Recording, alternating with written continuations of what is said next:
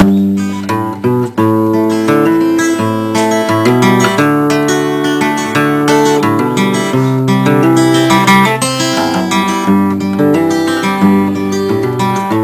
Scott Brown with Green Wind and other home energies. Welcome to Dual Permanent Magnet Rotor Axial Flux Wind Turbine Series continuation. This is LED lighting. These three lights stay on 24/7.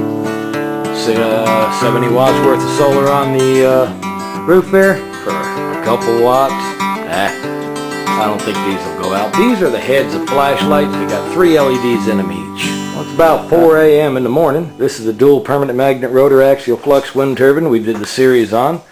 This is just sitting there. I got one piece of all thread, 5/8 all thread. I just got the stator sitting up here and seeing how it's set up. Got it mounted to the bench.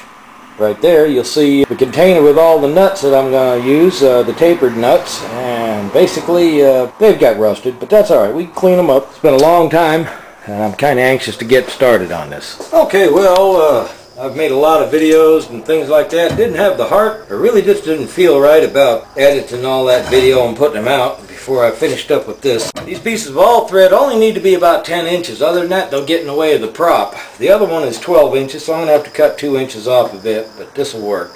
So I'm going to cut this one here at 10 inches and then this one here. Keep it from binding, don't lift up and try to hold all that. Bend away from your saw blade. Keep it from grabbing. Go. I ought to just cut one more instead of doing that on the machine. I'll do that off camera. Okay, well I got all the nuts all shined up. Put them on here. I put one on here and slid it in here and here, and I left the beveled side out. Remember, I beveled all of these. I clean these up, chase the threads. Well, the next thing, before you tighten them completely, you need to do, put this on the way it's going to go. The 3 terminals on each side going on here, and give it a test. A test fit. Boy, that fits good. Got one. It's a little snug. Turn it around here. That one leans out. Might have to tap it in a little. We'll see what it does first. You don't want to do any bending on anything. Take it all the way down. The top one seems to be a little snug. That's good. We're all the way against the magnet rotor. Well, let's see here. Tap it out. Tap that out just a touch. And that one wants to ride nice. Let's look straight into it. Spins and don't touch. It comes mighty close right here. And got a little more of a gap here. I think I want this to come down some. So I might bend one down. I'm going to go ahead and tighten these up. See as it'll spin.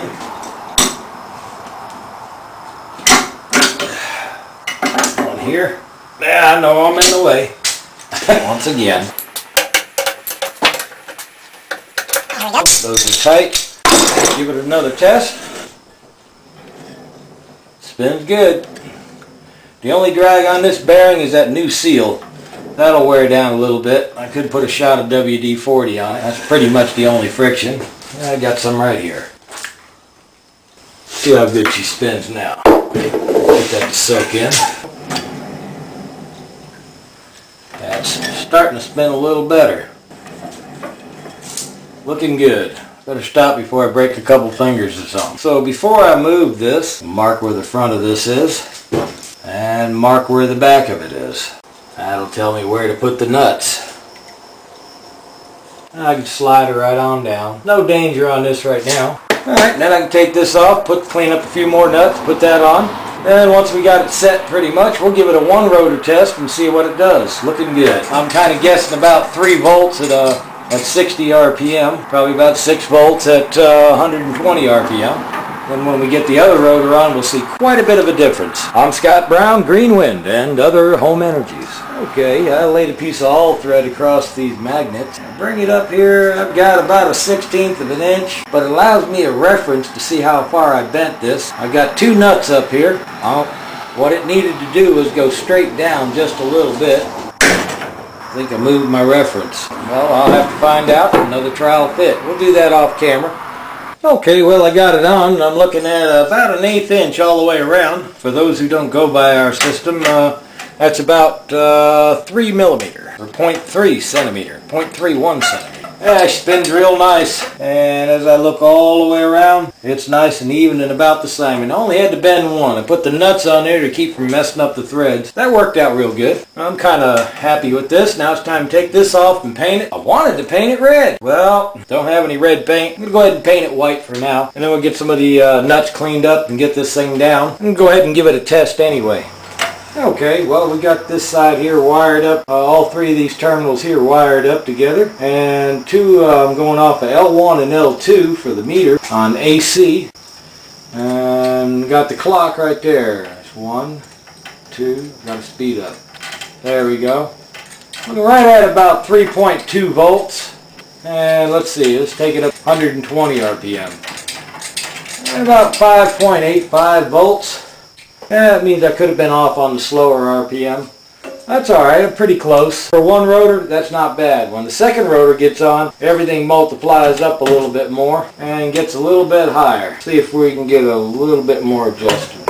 Yeah, it's right about 5.85 or 5.9. Not too bad. Not too far off a target voltage. So many months ago, a friend of mine came down from Brazil to visit for about a week, and he signed this. It's B-E-T-O. Beto Carrera from Brazil. And he did the welding on the end. I found a socket, and we actually cut the end off the socket so that these all thread would fit all the way through it. We made an extreme deep well socket.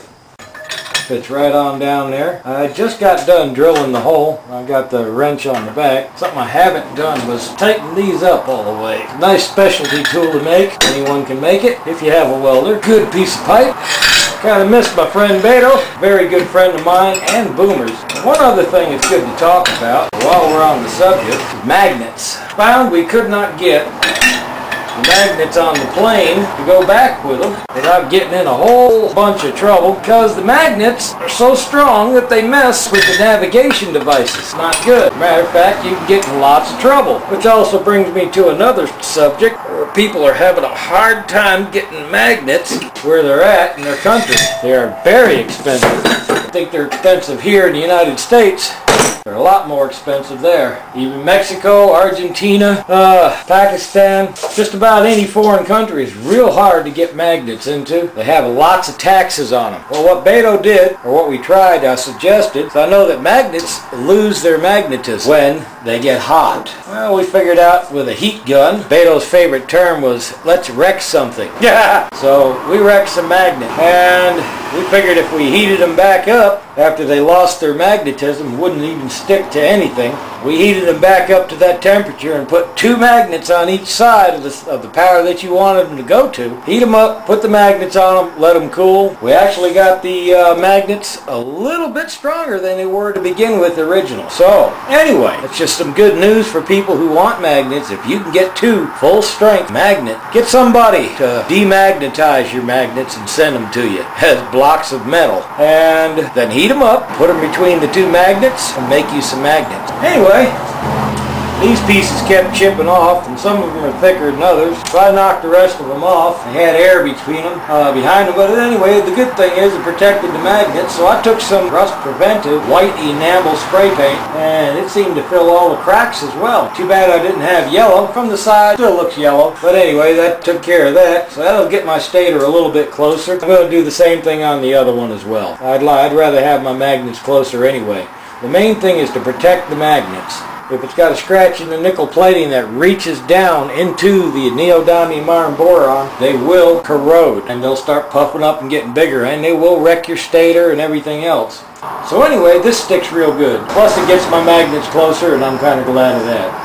Anyway, now we got that all set up. It's now time for me to get some more nuts set down here, and let's lower this thing down. Alright, 1, 2, 3 nuts all cleaned up. 1, 2, 3 nut, all ready for the stator to go on. Of course, we got to paint the stator. Got aluminum foil tape run backwards here. And there you are, easier than falling off the back of an old turnip truck. A couple things to show you here in the meantime. This radio here is a 9-volt radio, 12-volt system. Well, 12-volt LED directional light. I got to use it on the low power. It brings it down to 4 volts when putting it in series. Cool thing about it, see the light blinking?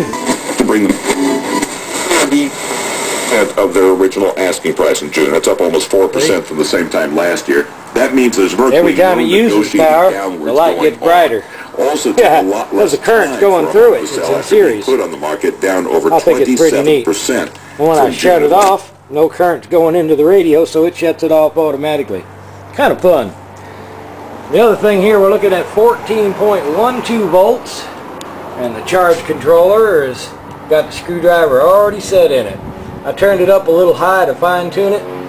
When this gets to 14.2, I'm going to turn the screwdriver to the right instead of the left, and that's going to lower the voltage.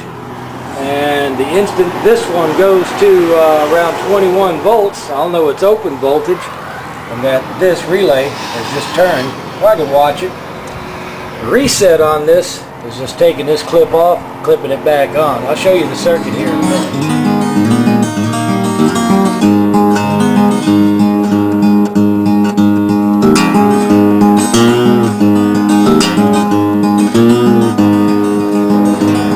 And a 15-turn variable resistor right here in series with the coil. You shim right up underneath the magnet. The electromagnet comes up and you got a contact there where you put a shim on top of that to get it farther away from the magnet, and I'll explain that in a little bit. I don't feel too patient about waiting for it to dry forever. Just a little while. Barely even tacky. She's pretty good. Almost dry. Good enough hood on. Alright, got the bottom one in. There we go. Be able to tap it all the way up against them nuts. I'll be pretty close to adjustment.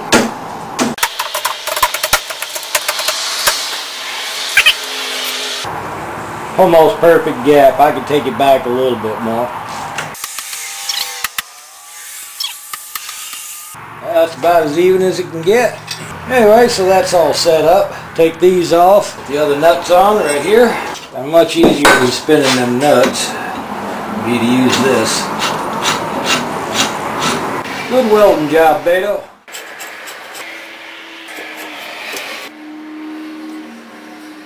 Perfect. Looks good. I don't think it gets much better than that, ladies and gentlemen. Wonderful space. Wonderful. Well, there we go.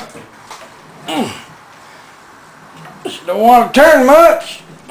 Wonder what's wrong. Must be that wire on the terminals back here shorting it out.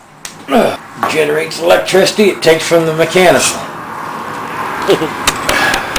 That's what's going on the rotor. Doing nice. Well, I got this all tightened out and adjusted and got that tested there. I guess I'm going to go ahead and just put the other rotor on to see what the difference is in the readings. Thank you very much. I'm Scott Brown with Green Wind and other home energies. Many good things to you and yours.